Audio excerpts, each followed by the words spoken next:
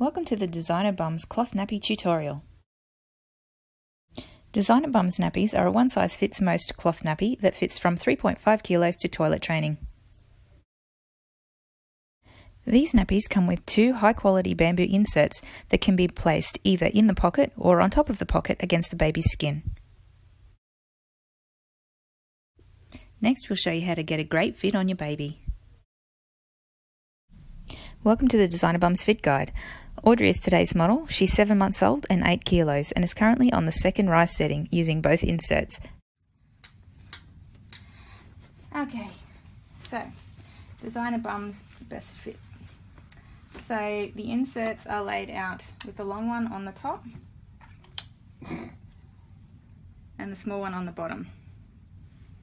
Just on top of the nappy, and the long one is folded over and under like that so that there's extra absorbency at the front. So we just grab it and pop it underneath the bottom and pull the tabs out so that it's even on both sides. So then I grab the insert. Hey, there you go. Grab the insert and fold it up and over. And just make sure that there's no lumps or bumps in there anyway.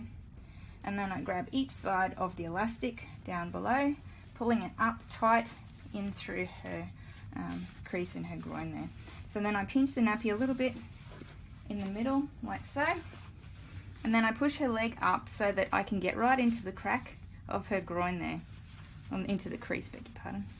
And then I pull it up and around so that the crease here where I've put the snaps in is right up at the top of her leg. And I pull that around, and then I grab the back piece of the nappy and then I pull that up towards her shoulder and then around. There you go. There you go. Up and around, and then I snap it into place. And don't throw it away. There you go.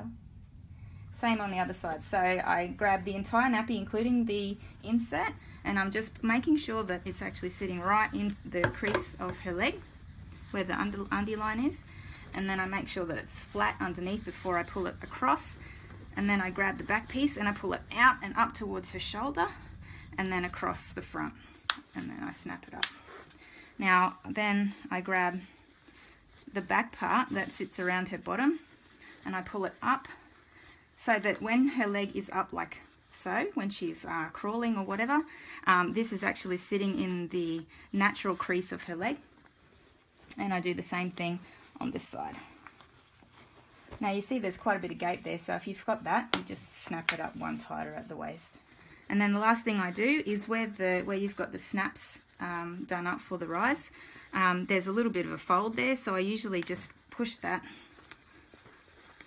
up so that it's folded up rather than down.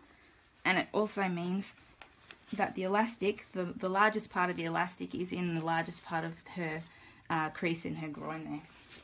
And that's it. So then when she's turned over, you can see that we have a nice fit around her back, and it's not too tight even though we've tightened it up to the second tightest fitting, and we've got a nice good seal around the back of her legs there, and that's it.